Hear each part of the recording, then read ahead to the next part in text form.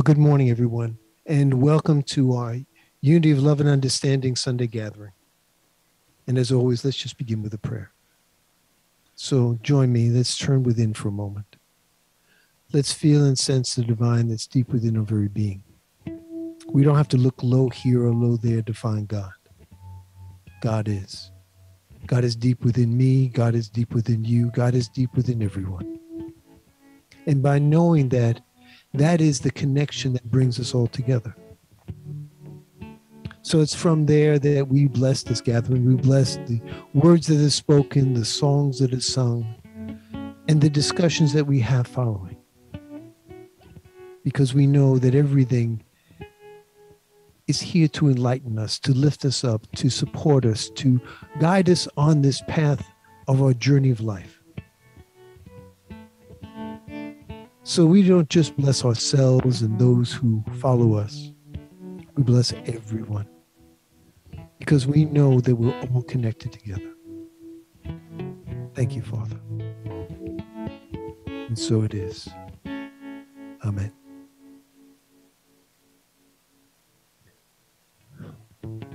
Brother Ed, why don't you lead us in our congregational song?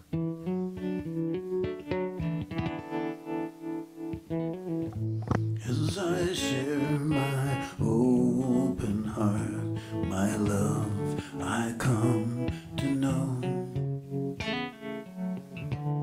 As I come to know my love, I allow my love to grow. As I allow my love to grow, the healing is revealed.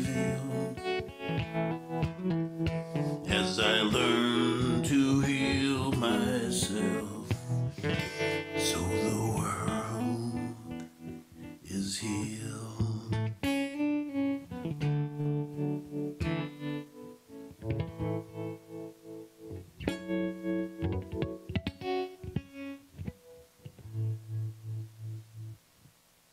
Thank you, Brother Ed. Well, today's reading is from How to Let God Help You by Myrtle Fillmore, the co-founder of Unity. I am not deceived by appearances. You are spirit and you are truth. You love truth for truth's sake. Truth sets you free from pain. Truth opens your ears to hear. Truth makes you willing to do. Well, yeah, I think you might catch the theme for today. The theme for today is truth. And I have to tell you that I was inspired to do this by one of our ministers last week, Reverend Doris Davis, who talked about truth in our discussion period. And it really touched me deeply. Because it's a subject that somehow, some way in the past years has become questionable. That truth is no longer truth.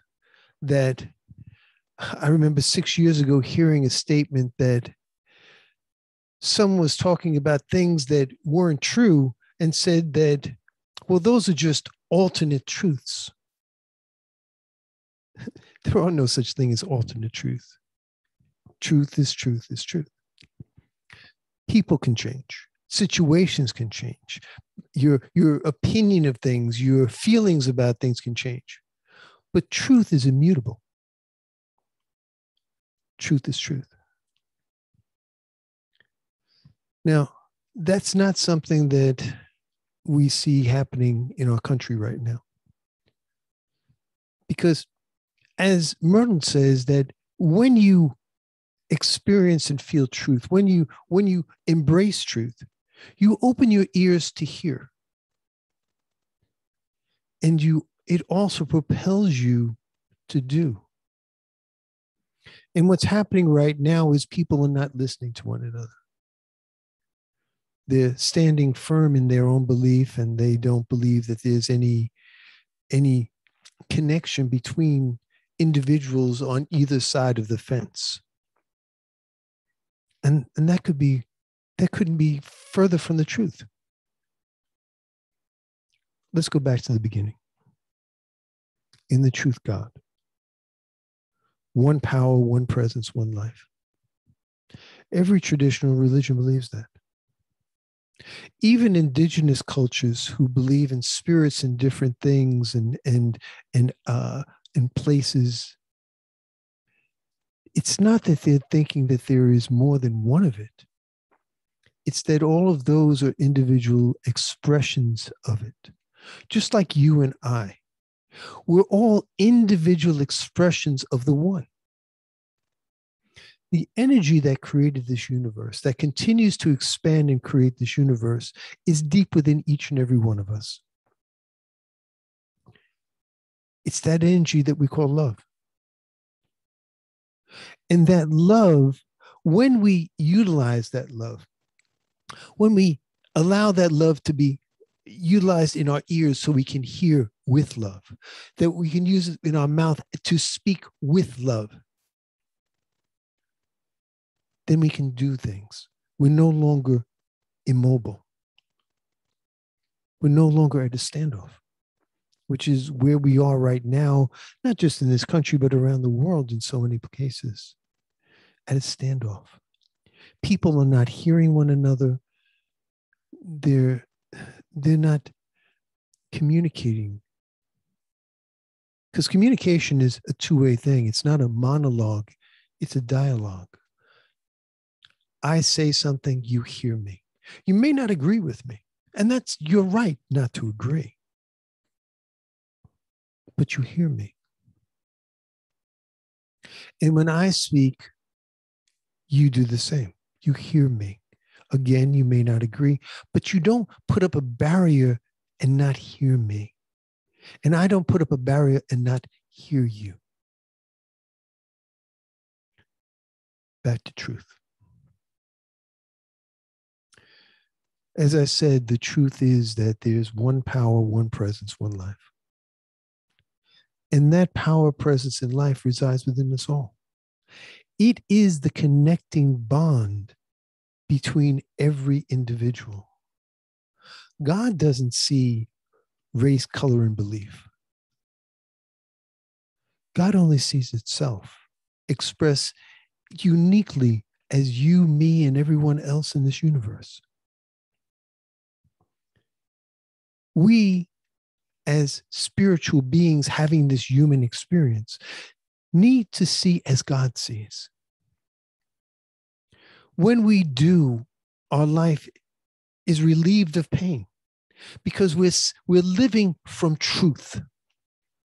We're living a life of peace and love. And again, traditional religions all believe again in the same thing. They all tell us to love God.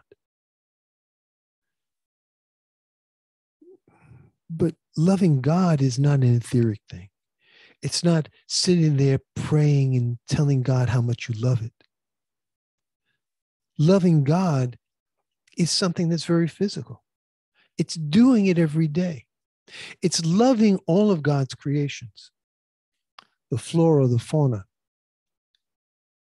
the winds, the air, the land, and the sea. We kind of lost that because greed and desire to gimme has circumvented our belief in loving God. We felt that we could destroy everything. We could take advantage of the water and the air, and we've polluted everything. There was a time when you could walk across not just this country, but any country in the world and drink from any spring, any river, any pond. You can't do that now. You have to carry filtered water with you. Because what we've done is with our manufacturing plants and with our instability of our activities, we've polluted everything. A dear friend of mine is a pilot in an airlines that goes to Beijing. And he tells me it's how hard it is to fly into Beijing because the air pollution is so bad. They can only land by instrumentation only. It's that bad. They've polluted the sky so badly. When we did that in Los Angeles many years ago, it's a lot better now. But the pollution remains. It's still in the atmosphere. And we're continuing to pollute every day. And we're continuing to hurt this planet. We've lost many, many animals along the way because we've destroyed their environment and their instinct.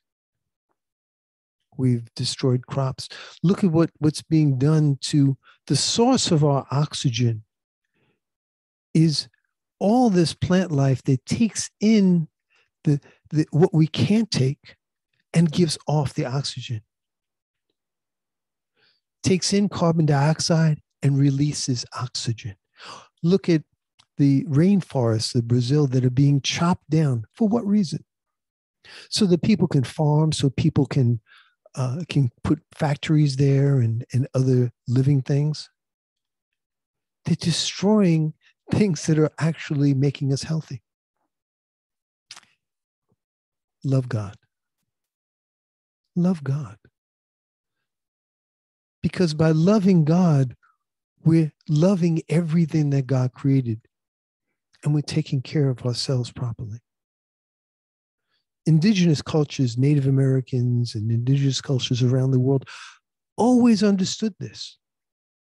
And they're constantly trying to tell us, raise the flag and say, look at what you're doing to the environment. Look what you're doing to our land and our water and our air. But because corporations are people now, they don't care. All they care about is their profits. How much dividends are their shareholders going to reap? How much are they going to make on their stock? And the second thing that every religion or traditional religion or even indigenous culture believes is that we need to love each other. Jesus told us to love each other as we would want to be loved, as we would love ourselves.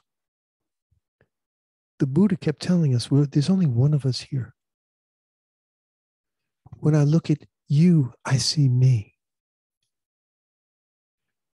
That's why the Buddhists are vegetarians. They don't kill anything. They wouldn't even kill a fly because they believe that life is such an eternal loop that even that fly could be an uncle who's made a new transition into another life.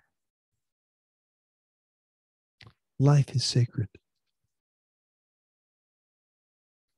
Us seeing it that way, us experiencing it that way, us acting that way. You know, a lot of people say, oh, I do that. They profess to be very religious and they follow all the laws and the guidelines and so on. And in reality, they don't really live the essence of the law. They live the letter of the law. We're moving past a situation right now where we need to take action. We need to take action for the environment in which we live, but for the environment which our neighbors live. I saw a documentary about different places in Africa and around the world, in India and other places, that are such substandard living that people are dying of starvation. People are dying of diseases that we've conquered decades ago. And there's very little that's being done about it. Love your neighbor as you would like to be loved. These are truths. These are absolute truths. There's not something that you can judge and say, well, that's a little true, or that's a lot true. True is true is true. They are immutable.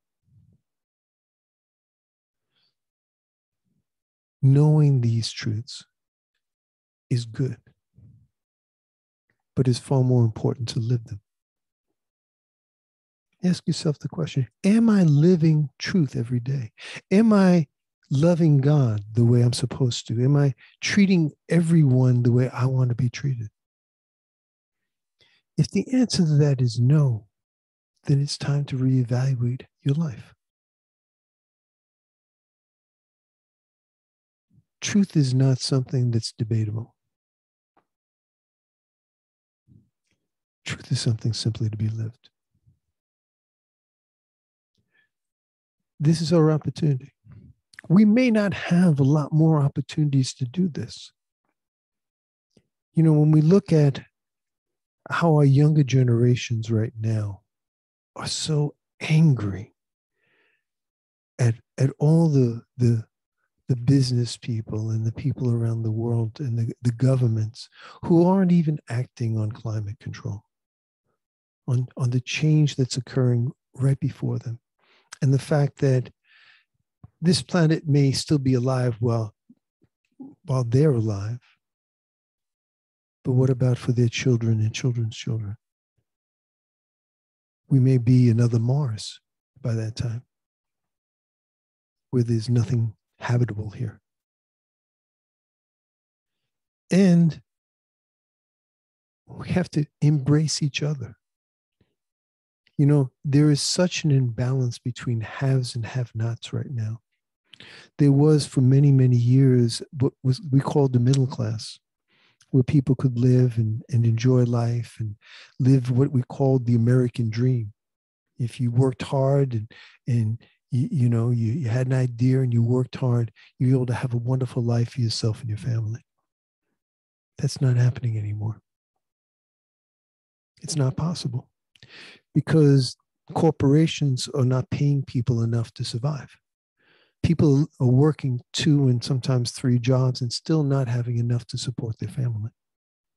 That's unheard of. That's greed. To the nth degree, that's greed. And I say, well, what can I do about that? Begin to live truth. Begin to elect people who speak truth. Begin to elect people who live truth too. They don't just talk a good game. They actually do what they say they're going to do. And the only way that they're going to do that is by listening to one another. The only way they're going to do that is truly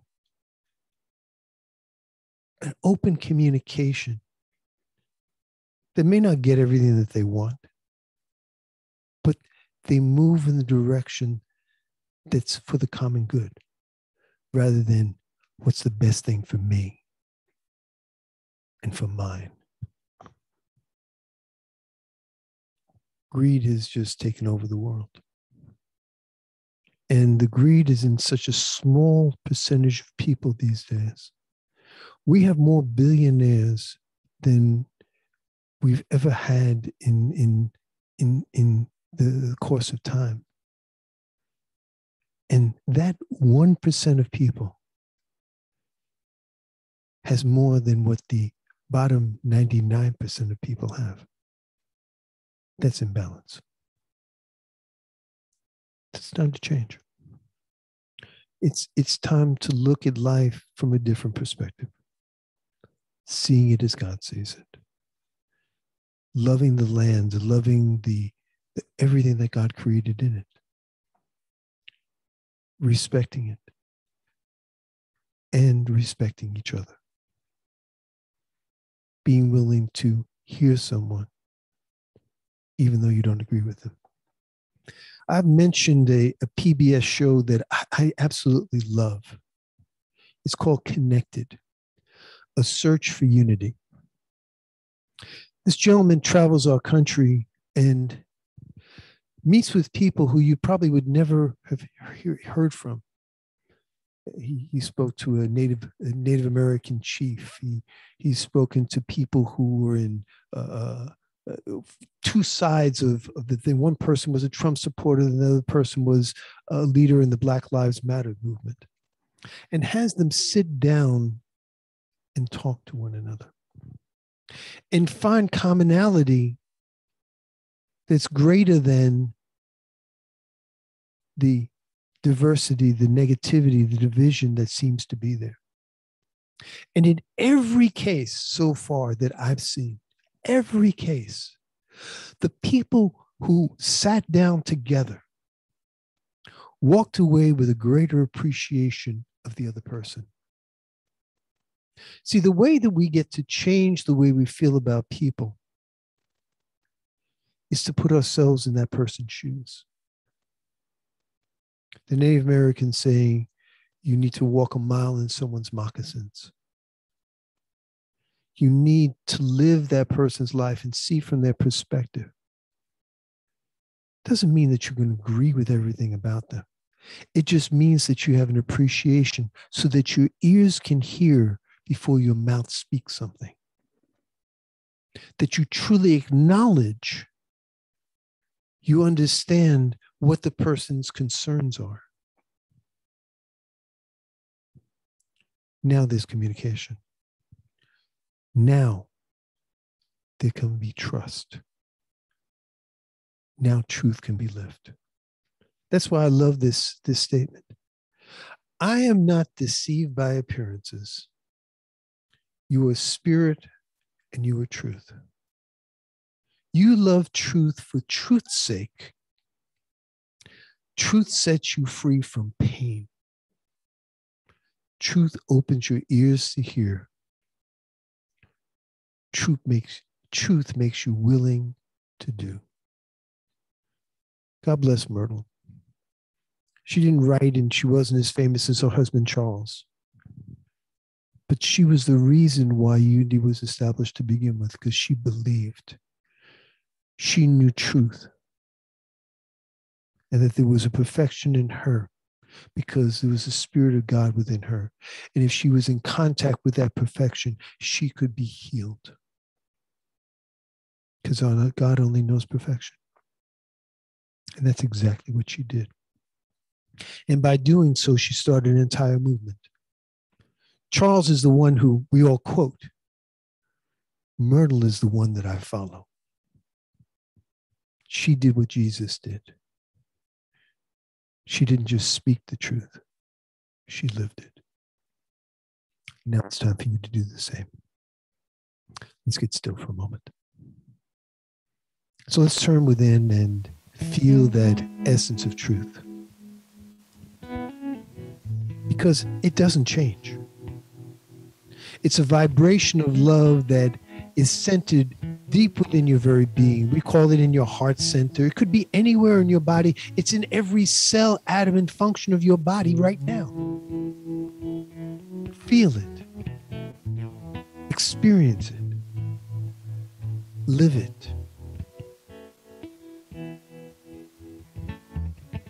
Because when you embrace truth, as Myrtle says, there's no pain.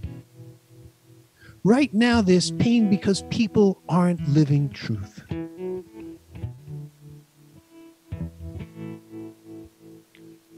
Truth opens your ears to hear so that you can hear everyone else's feelings. And if they live truth, they can hear you too. And when that opens up, action follows. There becomes a consensus. There becomes a willingness to help each other. That's what we're here for. Our purpose is not to get and acquire things. There's nothing wrong with getting and acquiring things, as long as the next thing we do is open ourselves to share them. Because that's the full circle. You are here to be that conduit for God's good. It moves through you. I've been listening to so many stories about individuals who received so much in good, and what they did was simply pass it on to everyone else behind them. I mentioned last week about a story that Dr. Howard Thurman said about a gentleman he met in Georgia who's planting these small seedling peach trees. And when Dr. Thurman asked him why he was planting such small trees, he would never have be able to enjoy the fruits of those trees. He said very frankly that he'd been eating fruit from trees that someone else had planted all his life. And if that was the only reason why I was planting trees, it would be a very sad world.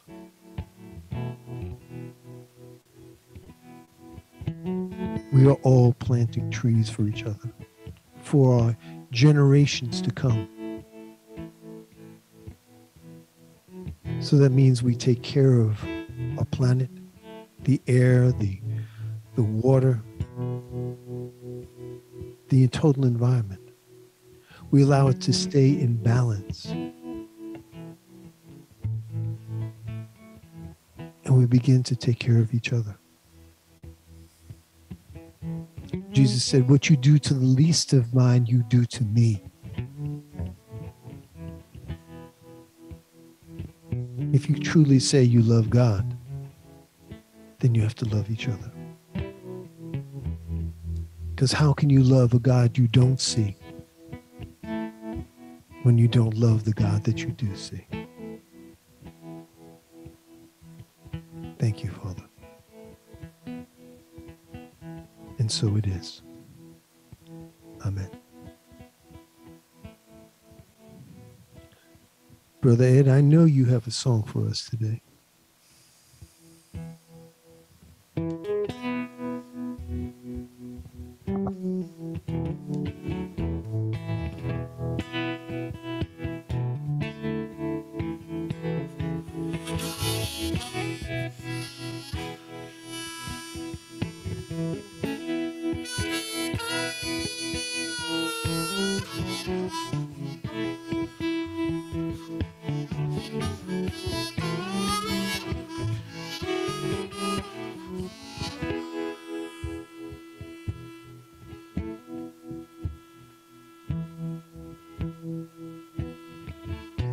Walk away from hatred. Walk away from fear. Walk into the open where everything is clear. Walk away from regret. It holds you to the past. Let go of your burden. Carry only what will last.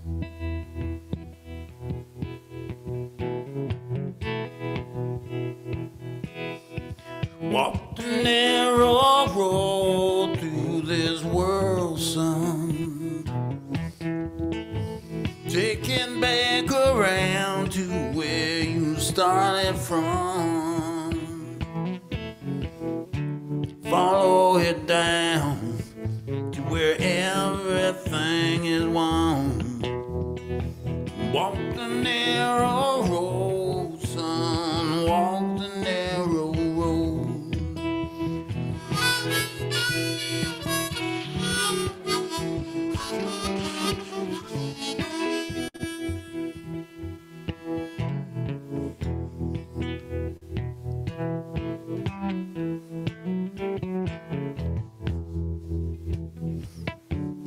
Walk away from judgment that holds you high above.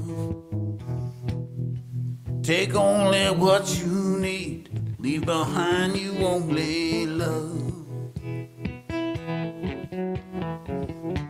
Walk into the mystery, waiting to be known. Find Find that road that leads within. Follow that one home. Walk the narrow road through this world, son. Follow it back down to where you started from.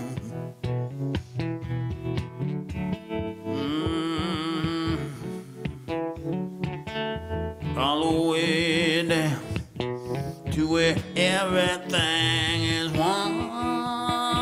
Walk the narrow road, son. Walk the narrow road. Walk the narrow road, son. Walk the narrow road. You got to walk the narrow road, son. Walk the narrow road. Follow that road, headed into the sun. Past the point where the road and the sky become one. Suspended in space, like a bridge to a place you recall from a dream, but you've never seen.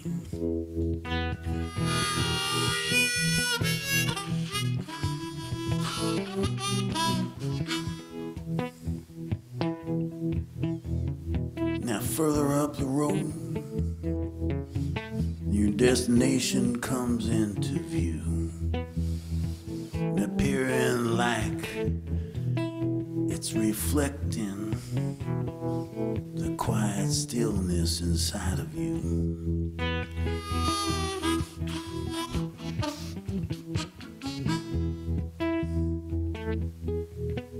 And it feels so familiar as you arrive within.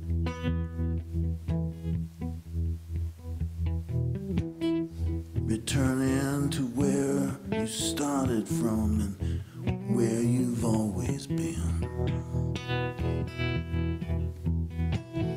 Walk the narrow road, son. Walk the narrow road. Walk the narrow road, son. Walk the narrow road. You got to walk the narrow road, son. Walk the narrow road.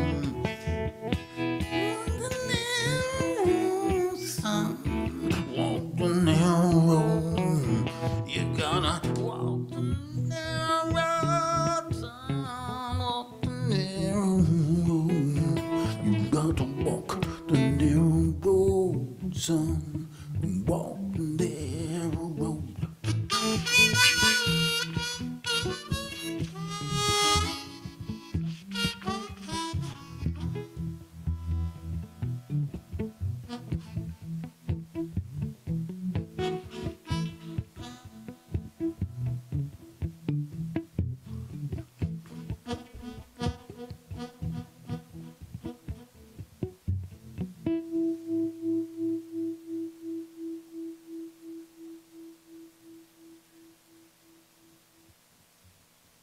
Thank you, Brother Ed.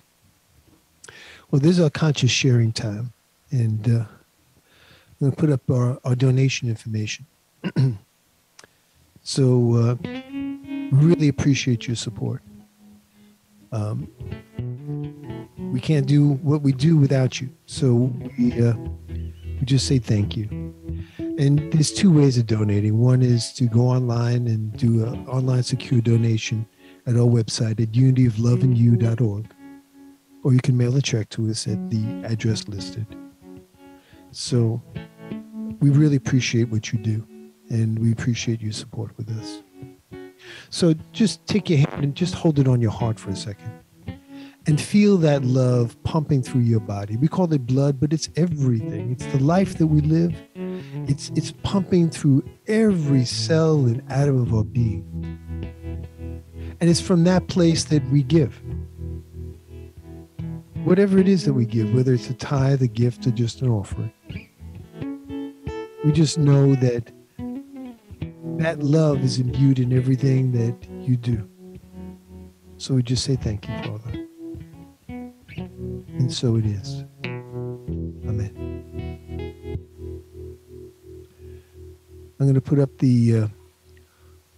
our prayer protection.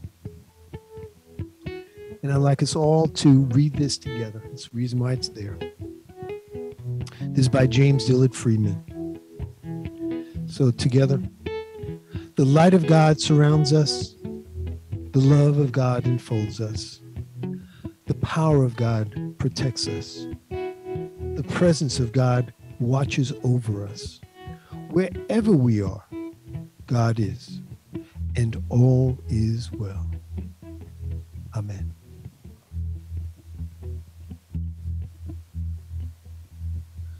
Well, I deeply appreciate everyone being here.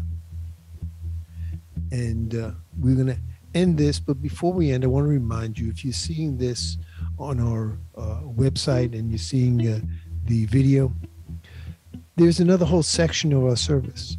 That's where you, the viewer, get an opportunity to share your thoughts and ideas that we can learn from one another. So that's our discussion period. And that begins, we don't record that because it's very private for us. It's things that we share amongst ourselves so you can feel very open about sharing. So please join us anytime, any Sunday at 10 o'clock on Pacific time. If you'd like to join us for a meditation, be there before 9:50 a.m. Pacific time, and we do a 10-minute meditation, and then we start service. So please join us anytime. We'd love to have you, and we'd love to hear your thoughts about the topic, about insights about life itself. So let's close out the service for now with a prayer. So again, let's turn within and touch that inner truth of energy of love. God is, I am, you are His beloved child. So knowing this, feeling this, living this, and believing it to the very cells of our body, we believe it and we live it. By doing so, we change this world for the better. Because we treat our planet with respect, we treat each other with respect. We love each other as we would like to be loved. Thank you, Father. Thank you for knowing this truth and for living this truth, now and forever. Amen. Thank you, everyone. I'm going to turn off the recording, and then we're going to start our sharing. Blessings. Have a wonderful week.